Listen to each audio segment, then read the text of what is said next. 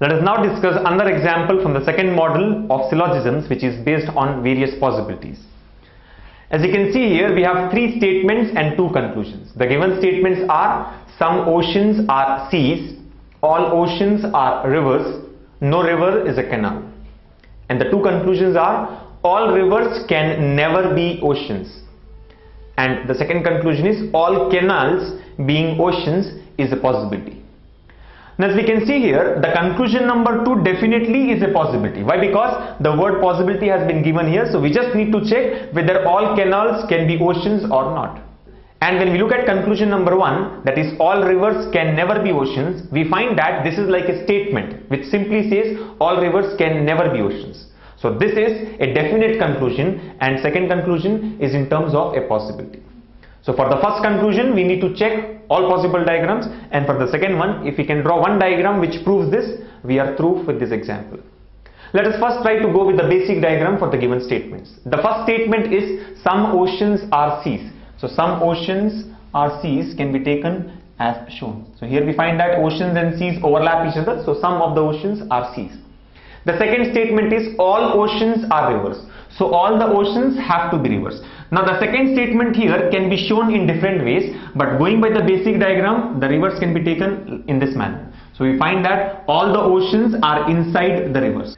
And the last statement here is no river is a canal. So there should not be any common part between river and canal. So we can completely take canals outside rivers.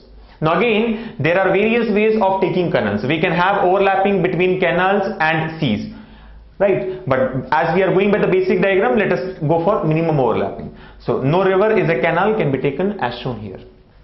Let us now see which of these conclusions follow the basic diagram.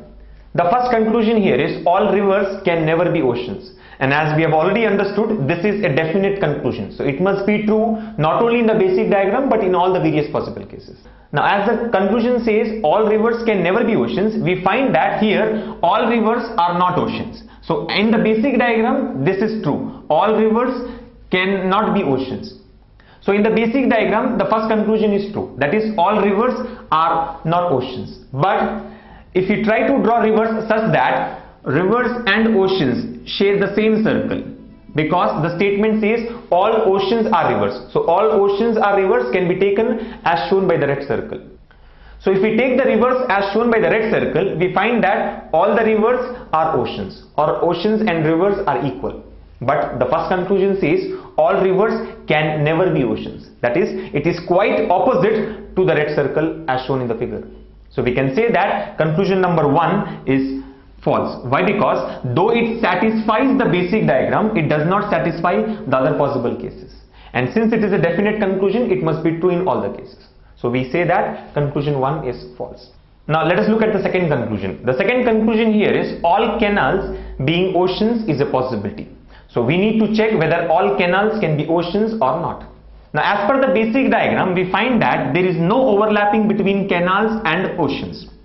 So the given possibility is not satisfied with the basic diagram. Why? Because the conclusion says all canals must be oceans. But here we find that canals and oceans do not share a common part.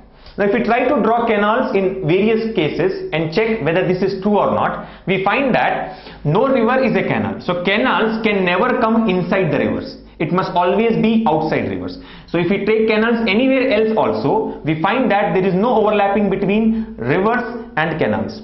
So from this we can understand that since canals cannot come inside the rivers, all canals being oceans is never possible. So even conclusion number 2, which says all canals being ocean is a possibility, is false. Why? Because it is not possible in any of the cases. So our answer for this question should be both conclusion 1 and 2 does not follow. Both conclusion 1 and 2 do not follow the given statements. So friends, with this example, we finish the topic of syllogisms. Practice well on this topic. Why? Because this is one of the definite questions which comes from reasoning. See you in the next session. Thank you.